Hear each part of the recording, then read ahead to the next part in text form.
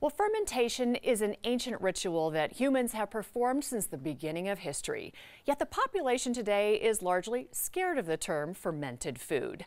It's most impossible to avoid fermented foods if you like pickles, vinegar, wine, cheese, beer. The list goes on. Well, today we are joined this morning by fermented revivalist and guru Sandor Katz to break down the stigmas around fermented foods. He's also going to teach us how we can ferment in our very own kitchen. Well, welcome, Sandor. Thank you so much for having me, Absolutely. And then you've turned our kitchen into a science project, which is a lot of fun. I've been excited about this all week. How did you get involved in fermentation, and what is it about wild foods that pickled your interest?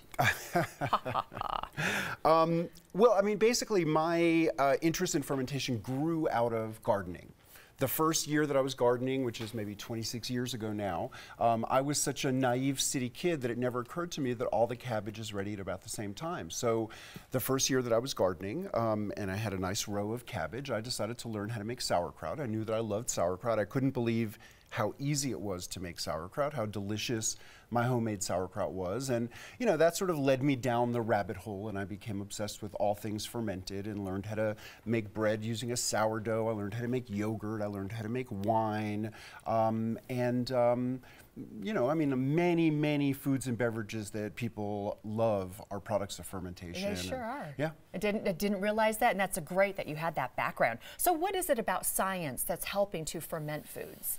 Well, I mean, so what fermentation is the transformative action of microorganisms. And of course, we didn't know about microorganisms until Louis Pasteur's work 150 years ago. So people have been, you know, fermenting for at least 10,000 years, according to the archaeological record.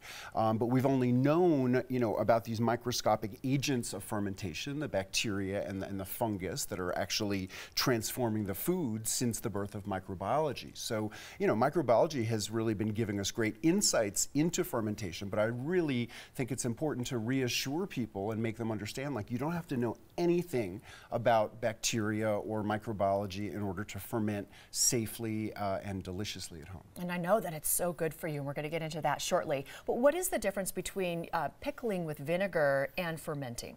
Okay, so fermenting and pickling are overlapping categories, sort of like a Venn diagram. And so all kinds of things are fermented that are not pickled. Wine is not a pickle. Bread is not a pickle. A pickle is anything preserved in an acidic medium.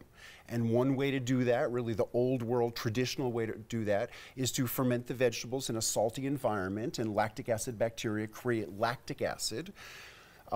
Using vinegar, you're taking a product of fermentation, vinegar, which is acetic acid fermented by bacteria from alcohol, and then you're using that acid, usually in a hot solution, to preserve vegetables. They both can be effective at preserving. The reason I prefer the fermented vegetables is because, well, they're more delicious, and also they have this probiotic aspect where, you know, eating them is, you know, ingesting billions of bacteria that can, you know, help to diversify the bacteria in the intestines and potentially improve digestion, immune function, and, you know, many aspects of our health. Okay, and so you've described some of those. What are some other benefits, and why should we be doing it every day? Well, sure. Okay. I mean, you know, fermentation describes a lot of different kinds of foods, and some of them have these live bacterial cultures if they're not cooked before you eat them. But in all of them, the nutrients get broken down, pre-digested. So, you know, proteins get broken down into amino acids, the building blocks of proteins. They become more accessible that way. Chemical bonds that can make minerals in foods inaccessible to us are broken down, so we get more minerals from the food. Lactose that so many people have a hard time digesting gets broken down. Even gluten, the wheat protein that so many people have a hard time with, can be broken down not by a yeast fermentation but by a bacterial fermentation, such as you find in sourdough breads. Wow. So there are a lot of nutritional advantages to fermented foods. Love that you have that scientific background to let us know. We're going to get into this a little bit later. What are we going to be making? We only have a couple seconds left. We're going to be fermenting vegetables, which is really, you know, was my gateway to fermentation, and I recommend it to most people as the sort of easiest and most straightforward way to begin a fermentation practice. And so I'll be shredding a little bit more cabbage and carrots, and then talking to people about how to turn those into sauerkraut, kimchi, other delicious fermented vegetables. All right, and then you're going to show us all that in a little bit. We can do that at home after this demonstration. Absolutely. So stay with us. All right, if you're interested in doing your own home fermentation, we'll pick up one of Sandor's in-depth books on fermenting. His website, wildfermentation.com, is a great resource to home fermenting. And for his upcoming events, you can also attend a number of his classes all over the country. Join him this weekend while he's in Denver. And we're going to be back with more from Sandor Katz later on in the show. Well, we're back in the Cocoa Kitchen with fermentation revivalist Sandor Katz. Welcome back to the show. We've prepped our veggies and we're ready to start the fermentation process. We've got your ingredients ready to go. So what goes into this process? Okay, so basically you can use almost any vegetable for this. What we've used here is cabbage and some carrots, and I shredded the cabbage and grated the carrot, lightly salted it, and then I got in there and I was been squeezing it with my hands. And what this does really, we're trying to get some juice out of the vegetables because we want to get the vegetables protected by their own juices from the free flow of oxygen. Okay. And this is the kind of selective environment that we create when we're fermenting vegetables. And so the squeezing basically breaks down cell walls and helps release the juices. And I do that until I can pick up a handful and go like that. And it's nice and juicy. And then we know when we pack it into the vessel that we're fermenting it in, we'll be able to get the vegetables submerged under the juices. That's really incredible, because when you think of a carrot or a piece of cabbage, you don't think of that much moisture in there. And look at you. A little bit of salt and a little bit of squeezing releases juice from any kind of fresh vegetables. And is it pretty typical to use your hands when you're doing this process? Well, I like to use my hands. Yeah. It's fun, it's tactile. Certainly in commercial settings, people often wear gloves, but you clean your hands beforehand, and I think it's perfectly fine to use your hands. Okay. I've actually brought some of my 6-month-old sauerkraut made with daikon radishes and Napa cabbages. If you'd like to have a taste. I do like me some sauerkraut. Okay, so while I'm great. taking a little bite, let's talk about how to manipulate the flavor a little bit so people don't get into a rut with these flavors. Yeah, well, I mean, you can vary the vegetables. I mean, really any vegetables can be fermented. Today we put a little bit of caraway seeds in this kraut, but you can use garlic, you can use chili powders, you can be experimental and do curry kraut or other seasonings. I mean, you can really mix it up in terms of what vegetables, how they're sliced, how you season it, and then of course the final variable is time. Because if you ferment something for a week, you're going to have something very delicious. If you ferment something for 6 months, you're going to have something with a much stronger flavor. So the acids accumulate over time, and nobody can tell you how long to ferment it because it depends on what kind of flavors you like. Okay. If you like stronger flavors, longer time, shorter flavor, more mild flavors, you can ferment it for 5 days. You can ferment it for a week. That's great. And some people prefer the milder flavors. So this was 6 months? This was 6 months in my cellar. Yeah.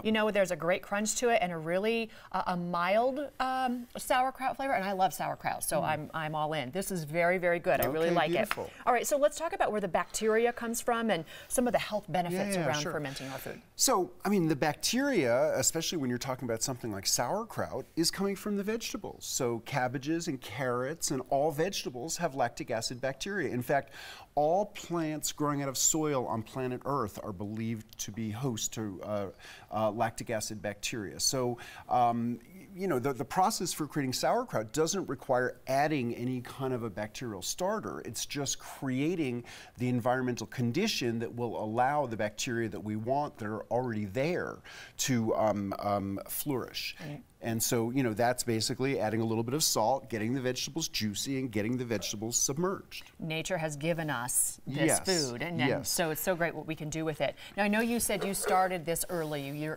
learned at a very young age this whole process. So what were some of your early experimentations? Well, I mean, my gateway into fermentation was sauerkraut. And I certainly recommend that to other people. I mean, what I've learned sharing fermentation with people is that many people approach fermentation fermentation with great fear because we've been taught to be so fearful of bacteria. Yeah. You know, many people look at something like this and they say, you know, how can I be sure I'm going to have good bacteria growing in my jar of vegetables and not something dangerous that might make me sick or even kill somebody?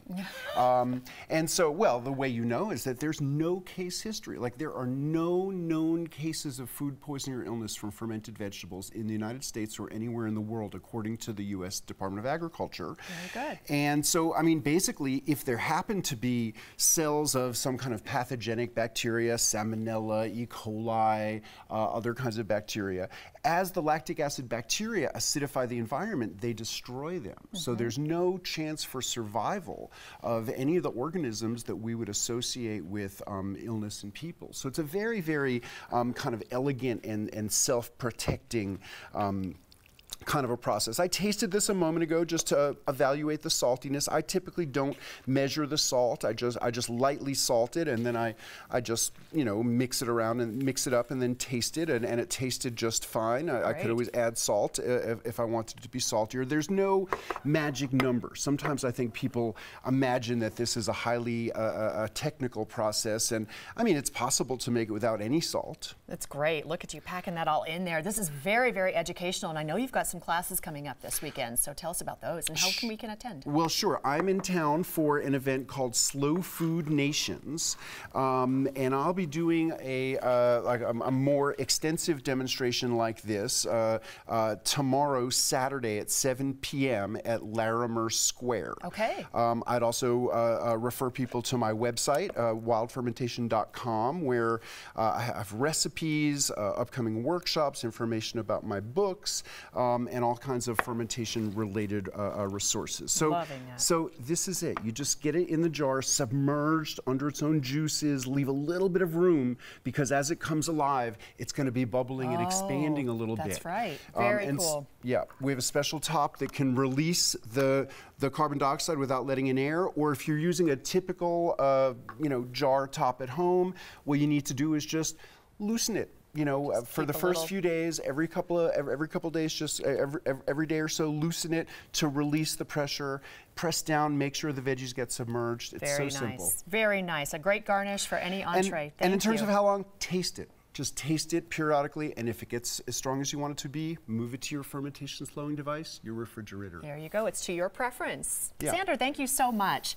You can pick up any of Sandor's books for his in-depth, simple guides to do-it-yourself fermentation, like what you saw today. Attend his workshops. You can watch his live demo tonight at 7 p.m. in Larimer Square. That's tomorrow night in Larimer Square. And you can find him at Slow Food Nation events all weekend long. His website, wildfermentation.com, is a great resource for recipes, tips, troubleshooting, and so much more.